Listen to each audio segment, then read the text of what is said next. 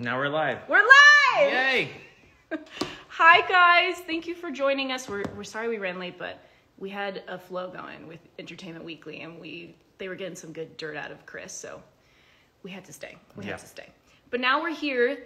Thank you for joining us.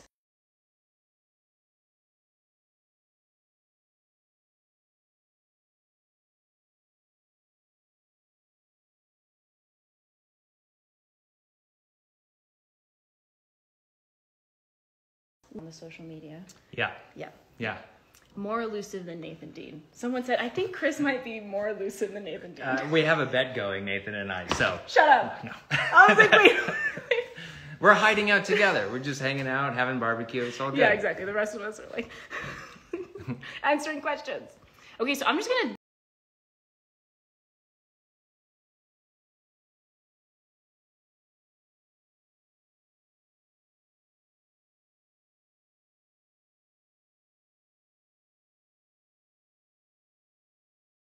dive into it because why not? Because you guys sent me a bunch of great questions. But if you have more, please pop them up send them in here and we will get to them. Okay, so personal stuff first. What are like your biggest writing influences? And tell them about like your entry into this world and everything. In the quickest way possible, like I'm standing here or I'm sitting here because of Julie Plec. Julie Plec worked on a show called Kyle XY a million years ago and gave me my first start there. So thank you so much for that. And then flash forward, I get to sit here with Jeanine Mason and answer questions and watch little white heart bubbles float up. So that's when they're really excited about. Yes, yeah, right. I love this. Chris is back. Oh my god, I love all these already. He doesn't have an Instagram, no. So this is why we're here. Yeah. What's Michael Trevino up to right now in real time? What do you think? He's probably at Orange Theory, is my guess. He's working out. He's working out. Let's be real, people. That's right. Okay, is it intimidating to run a show? Versus, obviously, Chris has been a writer for a very long time.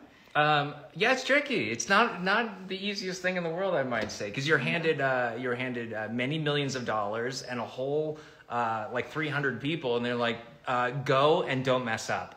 Yeah. But I will say that what makes it far easier is people like Jeanine. All of our cast and crew are amazing. There's so many people behind the scenes. There's literally like an army of people that give you that 42 minutes every week that we could not do this without everybody's integral part. Yeah, I feel like you are really great at surrounding yourself with people who are 100 and like are professionals and work and like the way you work with the values you work. Is that something you like affect you like? It's do good intentionally, and they cover me if I leave and just play hooky. 100%.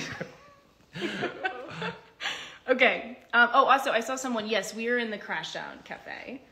Yeah. Here she is in all her glory. Our very sweet lighting team put it together for us so that we could show you guys a little bit of the inside. Can we keep David DeSantos, please? Yes. Yes. We will keep him. We're very much trying to. Yeah. Okay, so what can you tease that's coming up this season that you enjoyed writing? I loved that question. Oh, that's a good one. I would say first and foremost, the relationship stuff. Like I really dig Max and Liz's journey.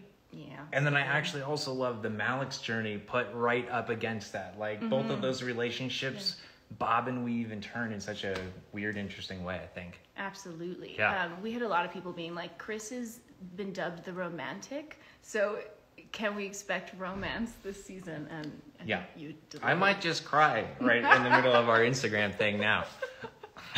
Okay. We're gonna get Gino. Come say hi, Gino. Gino is our trusty PA, and he's gathering.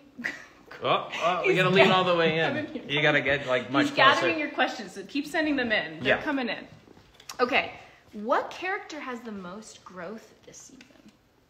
Oh my lord. That's a hard one. Well, definitely as a goal, we really tried to. We looked at 1 to 13 as like a big grow for everyone. I might say Amber. I agree. I think Rosa has Rosa season. Yeah, like she has the most bobs and twists that I don't think people are going to see coming. Yeah, absolutely. And yeah, it's a growth season for everyone. It just is. In this like metaphor you created of like seeing yourself in the mirror and Jones. Exactly. I think exactly. We've got Jones, someone that literally looks like them, to hold a mirror up. That's great. So this is a season where everybody takes a big step forward in their own life. Oh hell yeah. Do you have a favorite episode this season? I hadn't asked you this either. Do you have a favorite episode? Do I have a? They're all my favorite. Okay. I would say. That's what he says about us. Right, exactly. I think like 308 is a real highlight for me. Again, we get weird. It's a big Maria heavy episode. Yes. You have a cool storyline where you're mostly alone dealing with like the elements by yourself. That was a fun one. It's fun. And there's a big twisty Malik's thing going on in that episode. So it's kind of jam packed. Yes. Yeah. Which is the episode where I can release that Malik's photo I took? No one listen.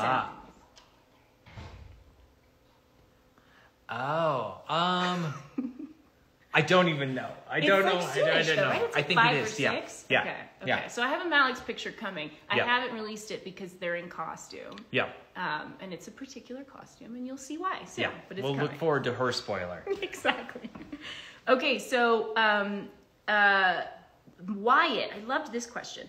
Wyatt's amnesia raised interesting questions about identity. Why did you want that storyline? I think for that exact reason. I mean, we found ourselves at a very interesting place in America, a reckoning with how do you make mistakes and how do you get yourself out of those mistakes? Can you change the narrative? Do you drag that stuff with you forever? And should you be burdened with that? Should you be branded with that? Can you step past that? And not that we necessarily have an answer of where they get, but we used Wyatt and how he interacts in particular with Rosa to start to get into some of those larger themes kind of going out in the world right now. Oh, absolutely. And we love Dylan McTee, and he's always so game. And yeah, that's hard stuff to step into. Like, can we change? Can humans change? It is. And we also, because we like Dylan, we wanted to see what else we could give him beyond just the one sort of other notes that we've given him past seasons. Yes. Yes, more McTee to come. Okay, this one, I love this one. You don't have to say Liz. What's your favorite character to live for? It's just Liz. No, what's your favorite, for real though, what's your favorite? Which one comes know. Easiest? Is there one that like just flows out of your brain easiest? No, I will say the back half of seasons are easier to write than the front half because you're still kind of building all the storylines out. And then at some point it's like, well, there's only certain choices that Liz would make in these moments. Yeah. What I will say is one of my favorite things in particular for Liz is Liz makes a big discovery midway through the season. And then she really is on a track to just sort of like, there's a goal that you're trying to get to. And we just continue to put obstacle after obstacle in front of you. Yeah. And it was kind of fun to break that story, to know like A to B is actually very simple, but your journey is immensely difficult.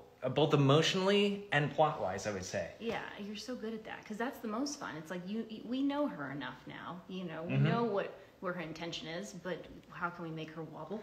How can we make her wobble? And I would argue too, as we get near the end, like really starting to question, like, what does Liz want? Yeah. Right. We've heard her say out loud, but when it's up on its feet, you kind of start to change. Maybe like, are these the things I want or not? Yeah, it's a big season about asking questions like that, like life questions for themselves, all the characters. Like ultimately, what do I want? And it makes sense with their age, like where they're moving into, and how long you all have gotten to be with them, and we've gotten to grow with them. And I kind of feel like we were talking about this earlier in the Entertainment Weekly one. Like I kind of feel like this is a real season where it felt like everything coalesced in a good way, like them growing in their own independent journeys and the way they lean on each other, the way who they go to, and like that felt really, it feels really homey and nostalgic because of that. It is. I would also say there's a little bit of a trilogy thing happen. So we asked a bunch of questions in 1 and 2, and now we're getting to answer those questions, right? To try to tie up some of those looming things. Absolutely, it's coming. Okay. Ooh, how many seasons do you have planned for Roswell, New Mexico? CW, are you in here? Yeah, exactly. Good. Double digits would be lovely. I have children; they go to private school, so that's my favorite thing to keep it going. I don't know. I think it'll go as long as the story keeps. We're finding new bends and twists. So, literally, like we're breaking 4, and as we start shooting tomorrow, by the way. We start shooting tomorrow, so everyone, wish us luck there.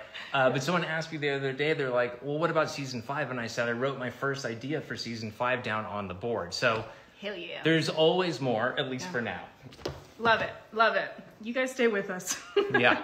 Okay, I liked this, and I don't even think it needs to be CWE. Okay. What's your dream crossover for our show? Someone asked this once, and I was like, I think we might have to go with Legacies because of Yeah. that Julie Plec family. It would totally be Right. lovely, and we all loved it. I don't know who Cameron would play in the crossover though. Would she be Freya? Oh, who would Oh, Nathan that's be? right. Would Nathan Oh, be? shit. Would Wait, he- and Steven? And Steven. There's And all we these have people. another originals person joining us for season 4. We do. So you're gonna have to This hold is gonna tight. get more and more complicated. Right. They're gonna get so excited about that. Exactly. Okay, what is your favorite thing about each cast member? And then we'll go through the crew, Gino. Don't worry. My favorite thing, I'll lump it. It would be too long. Like Yeah, we would not have any answers. Where do we stop? But I would say that for all of them, how committed they are, Yeah. and how good at covering each other you are. Like Yeah. I always feel like there's there's a safety net. And as I always joke, you make the bullshit sound wonderful. So we write bananas things, and they sell it. You're on set, and you're like, oh my god, I thought that was ridiculous when I read it out loud in the mirror. But then you say it, and you're like, I totally believe that. You're the best. You're Yeah. so sweet. I feel like Kyle, we're getting a lot of Kyle love earlier. And I feel like he is the king of that. He is so good at delivering these like strong act outs. Sure, he is, and we also wrote him as like this straight man through, meaning like chaos and craziness happens to him. He gets to be the audience a little bit, where he's just like, yeah, of course that weird thing happened to me, or that thing fell out of the sky. Like Yes. he's so great at delivering the world is bananas, and here I am stuck in it. Oh yeah, we had our table read. I mean, on all these table reads, we're always just laughing at Trevino delivering stuff deadpan. But for this episode that airs tonight, he gives some like real talk. He does. To Liz. Yeah. And it's like it's my favorite. I love when they get to tap into that part of the I love dynamic. that, and I think we also, if I remember correctly, like we add a big twist to his storyline at the end of this episode. So you're gonna have to. If there's some things I've hinted at before that we're going to start to unpack this episode for Kyle. For the Kyle lovers. Okay, ooh, I like this one too. Whoever submitted this, thank you. Would we ever do a holiday episode? Any holiday? So this has come up before in the room, but there are things here native that I thought about, like Zozobra Yes! is a big festival here, and they didn't do it last year because of COVID. Yeah. But that's something I want to incorporate into the show. So it's Yes. specific to regionally and what's going on here. Yes. Yeah. You don't watch The Bachelorette. You don't watch it, right? We've never talked Well, about that. maybe. I don't know if I can, You know. Right. Advertising I on might this come back. platform. Right, exactly. But I only watch tonight CW on The shows. Bachelorette, because Yeah. this season shot in New Mexico, they're doing a Zozobra episode. I love it. They beat us to it. Wait till our crossover with The Bachelorette. It's going to be quite Dream good. crossover Yeah. for Jeanine. Done. Okay, we're going to take some of your questions. Oh, sweet. Okay. Oh, man. All right. Kara Lynn said, do you think that Max loves Liz more than Liz loves Max, or the other way around, or do you think it's truly equal? I would argue that this season is about figuring some of that out. Yeah. Who really loves whom, and why do they love that other person? Yeah. Or why do they think I can no longer love that other person? Yeah.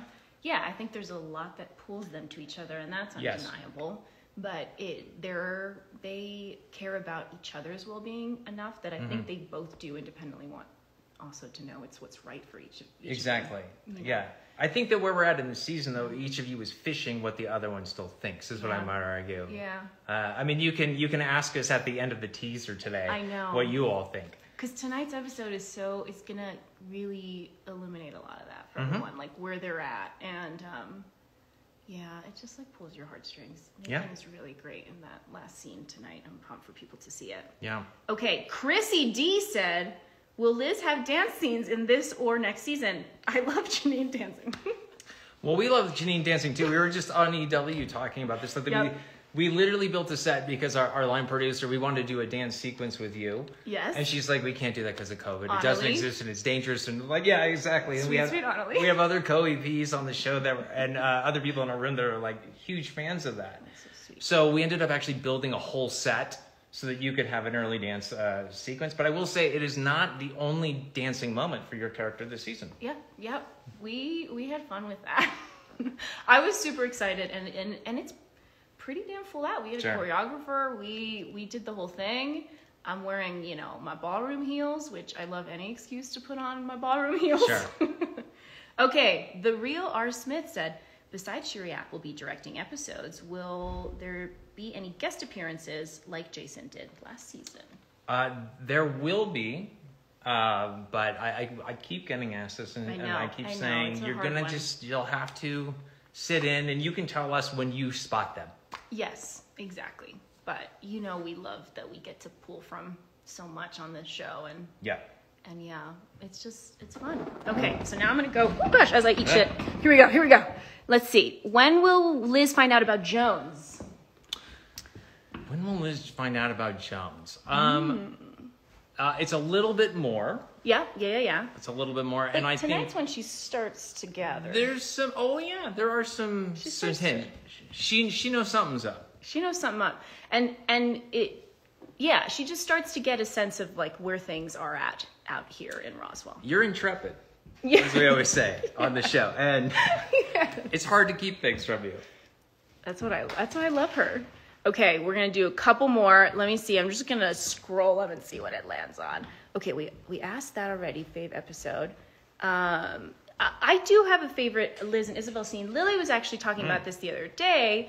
A scene we have probably like midway through the season. The one on the car where we're hanging out, and it's a real nice like end of the episode little scene. That's what I was gonna say. It's an end of episode moment between them, which is like I don't think you two have ever had an end of episode moment. No, and it was so fun. And we Chris was talking about this earlier. We got asked at EW how much of our own dynamics end up filtering into our characters, and Lily and I hadn't really had time to do that. And we drink a lot of wine offset. Yeah. So it was about time Liz and Isabel got to drink wine together, as Lily and Jeanine do. Okay. So I'm not even going to answer that one. Let's see. Will this be saved? I will do my best to save this, I promise. I know I failed you guys last time. Let's see. Oh, wow. Ooh, a Hatch chili themed episode. That could be fun. There's some Hatch chili puns coming up in season 4, though. I will tease that. Yes. There's a bunch of we were cutting little Hatch chilies into little alien shapes, so that's something for a year from now. You guys can remind us about that. Yes, we're shooting that this week, so that'll be fun.